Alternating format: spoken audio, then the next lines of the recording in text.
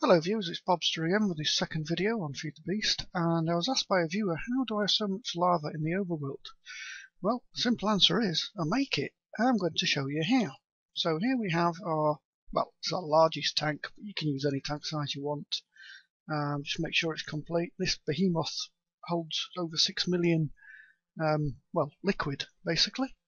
So here's what you want to do. You want your inlet and outlets for this system quite close together, because the closer they are, the more efficient it works.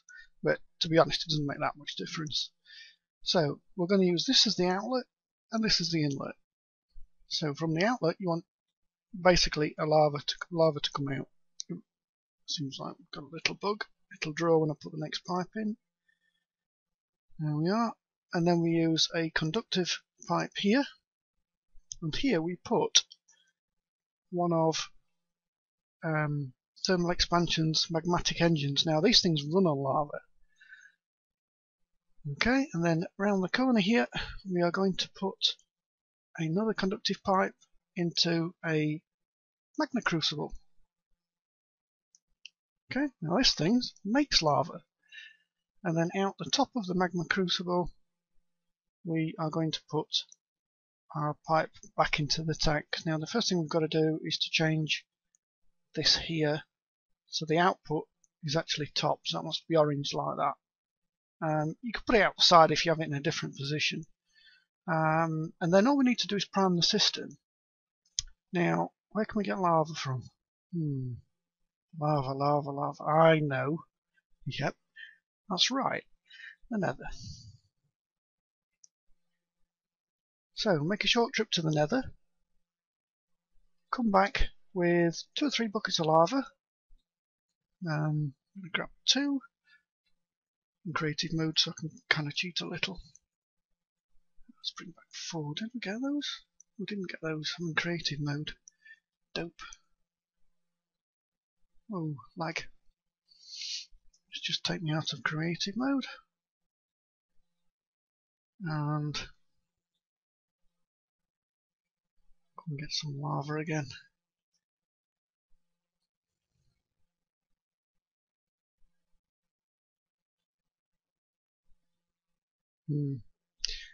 Okay, a little bit more tricky this time.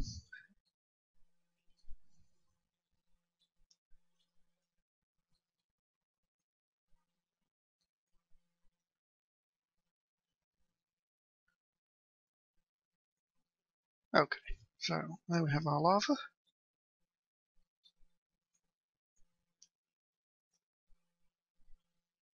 And while we're here, what you also want to get is some netherrack. Yep, need some netherrack. Now you need quite a lot of netherrack, and you're going to have to come here daily to stock up on it. So good old mining drill just tears this stuff apart. So if you want to do this, get a mining drill. Should be enough for this exercise. Now the more magmatic engines you have, basically the more netherrack you need, so just take that into account.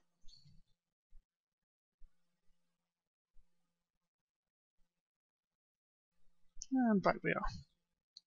Right, the only thing we need here is either a redstone engine, or I'm going to use a gate on here just to pump the lava back out again. So if I just set this to liquid in tank and the energy pulsar, then that will pump out lava. So what we need to do is to prime our engine. A couple of buckets. In here we need to put a bunch of netherrack, and then all you got to do then is sit back and wait. Now what actually happens is the engine will power the magma crucible. It needs to get to a certain Minecraft joule before it will start working, and this will then produce more lava than it actually takes to run one full cycle of this. So I don't think you want me to watch a video of me just sat here looking at this going round and round and round. So I'll be back in a few minutes when it's got going and filled up, and I'll show you what happens.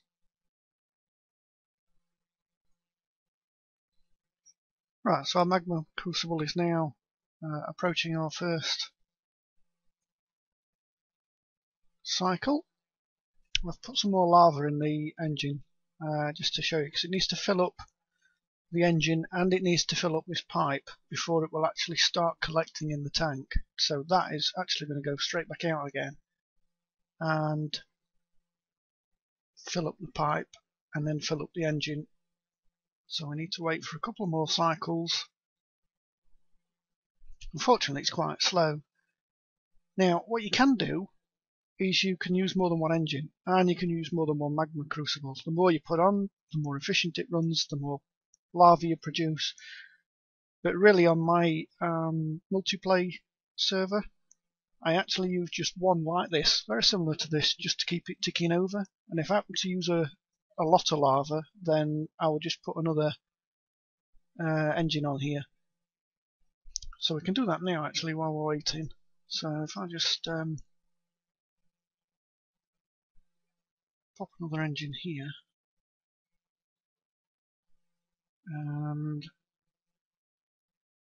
another magma crucible here, connect that up there. I'll just change that. So that's orange. Put some netherrack in, and then oops, wrong cable. I need some more.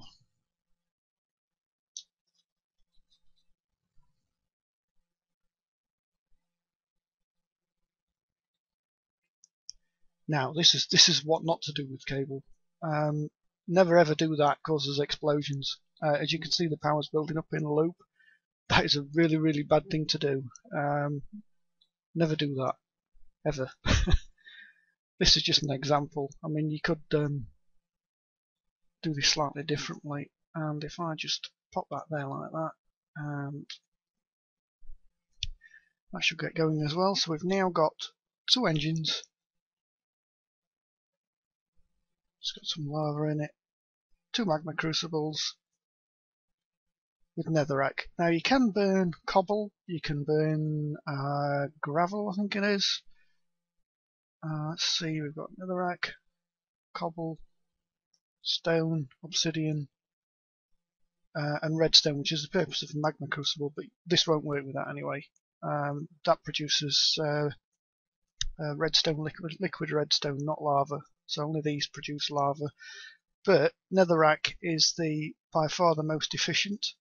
It only takes 4,000 Minecraft joules to turn netherrack into, through a full cycle into lava. The rest of them, that's 20,000, 20,000, 20,000. So this will only work with netherrack. But with the nether, you've got an unlimited supply of it. So that's quite easy to do. So that's not got enough in there yet per cycle, so that should be hovering around the 4,000. As soon as that gets to 4,000, it will start cooking this netherite.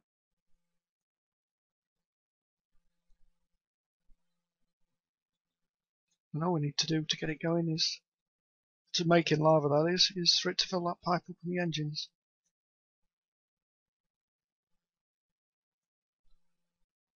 So let's just fill this engine up, and then it won't take all the lava. Right, that's the cycle going through. That's full, that's full. So now it'll fill the pipe up. So hopefully if this reached 4,000 now, which it has, and it's cooking through, our next full cycle we should have something in our tank, and from then on it will increase and increase and increase and increase and keep going, and you've got a self-made supply of lava. The only thing you need to do is to go mining for 20 minutes a day in the nether and bring back a few stacks of netherrack, which you can pump in from a chest. I'll show you how to do that actually, because it's not straightforward as you think, because gates don't react properly with thermal engine machines. So if we take just take a chest, chest just yeah. Now we'll just change these sides here to the input sides. So blue, so input. And then from here we need some transport pipes, which I don't think I have.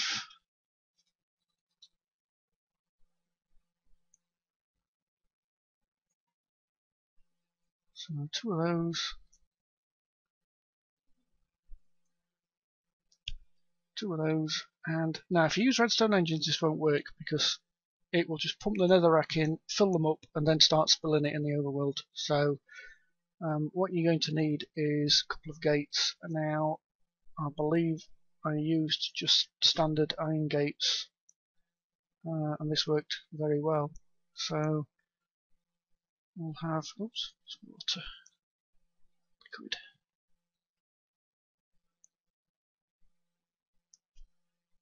Oh, box.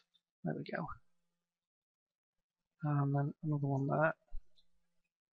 And then on here we put our iron gate, and we set this to inventory empty.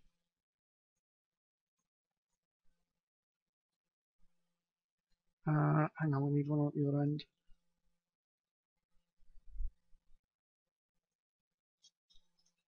And some wire.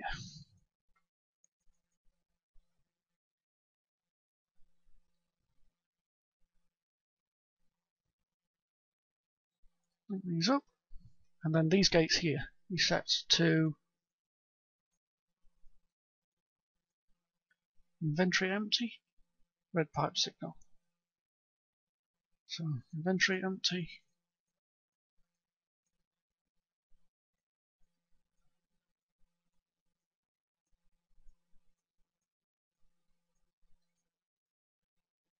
Red pipe signal, and then set this one here to red pipe signal.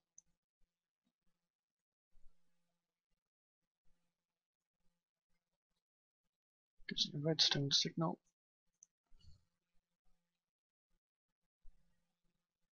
Now if we take all this out, that sends a signal back.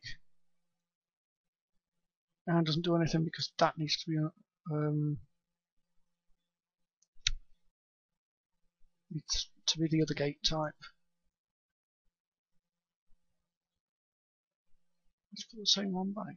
No. So red pipe signal on, send an energy pulsar. So use I forgot to call them. Autarchic iron or iron and or gate, doesn't matter which.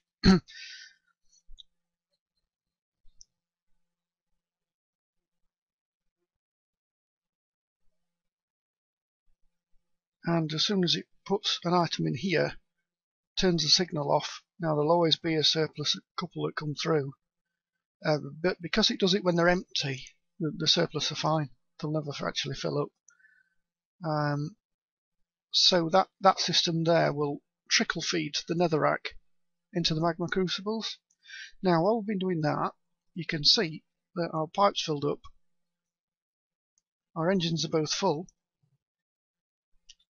and we are now generating lava in our tank, free lava, and that will continue to grow,